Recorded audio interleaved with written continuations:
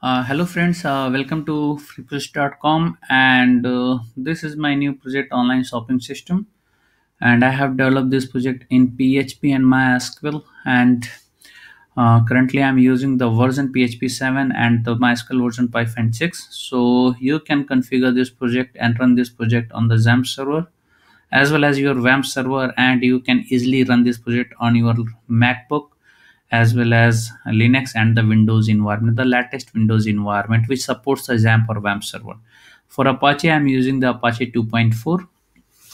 So you can also configure this project separately, installing that Apache 2.4 PHP and MySQL.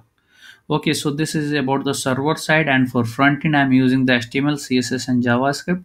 So this is a basic template, and I am not using any type of HTML5 and CSS3 component in it.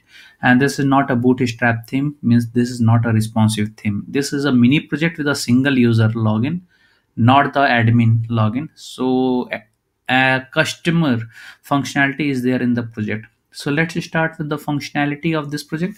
So this is the home page of the project, right?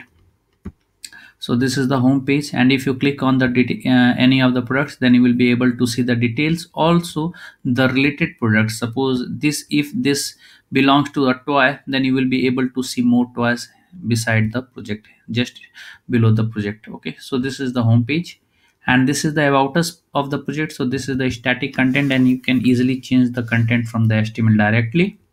This is the all products, from where you will be able to see all of the products available in the database. So this is the totally dynamic page, and all the products are products and images are coming from the database directly.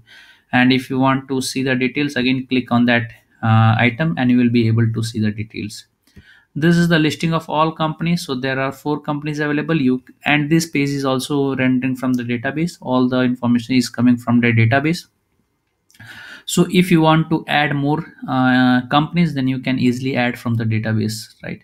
If you click on any of the images, any of the company, then you will be able to see the products of that company only. Suppose if I am click on the fila, then there is no item in the fila. So there is a Lee Cooper, so there are 2 items available. So this is the filtered item. So once you click on the company, you will be able to see the products of that company.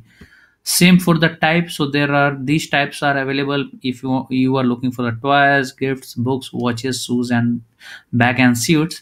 So you can just list the items. If you want to see the things, then just click on that item and you will be able to see the list of the items of that types, right?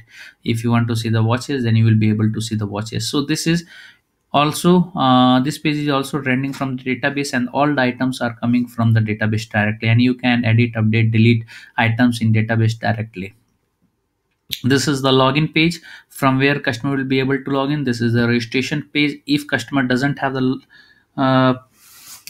the account, then customer will be able to uh, register from the website, from this page, and will be able to log in after that. One more thing I want to say you, that any customer who want to make the purchase of the products, or make the payment of the product, then he will not be able to do without the login. So login is mandatory for buying and purchasing any of the product, right? So now I am going on the, suppose if I am going to here and I am clicking, so there are 2, you can add to cart here, or if you click on the view details section, then the same page will be open. Suppose currently you are viewing the teddy elephant, right? So the elephant image is coming, and if you click on that, then and that product is coming, right? So if you click on the add cart, then so it's saying, okay, just log in to buy the product. Okay, I am logging inside, and again I am going on the all product sections, and I am going to buy, add to cart, this section.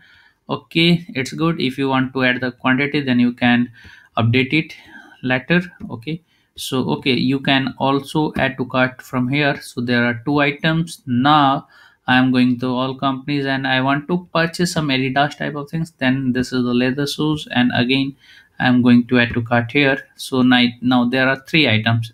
I want this 2, right? So once you click on 2, then the price will be updated automatically, right?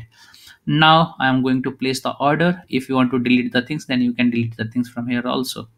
Place the order, and it's asking for your credit card number. So this is the sample payment gateway, and none of the real transaction will be done from the database. I'm sorry, from the website. Okay, and just I'm going to make the payment. Okay, the payment has been done, and this is the receipt. Okay, order confirmation, dear Amit Kumar. This is confirmed that order number has been successfully placed on date January on 7:30 48 p.m. right? So this is your details. Okay, so the full process, customer will add the item into the cart, and after that he will make the payment, and the payment will be confirmed, and order will be placed in that case, right?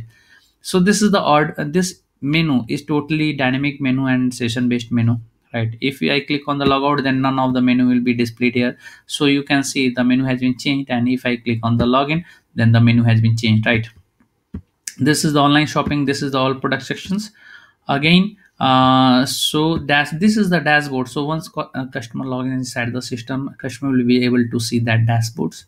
Also customer will be able to see the order details. So this is the data table. If you have more than 10 records, then there will be two paginations will be available here. If you want to search anything, then you can search anything. I want to search, if I want to search anything, then I will be search from here also, right? And if you want to see the details of the order, just click on the view details, and that order details will come here, right? So this is all about my project, and this is the my account section. Okay, from where a customer will be able to update his update it my accounts.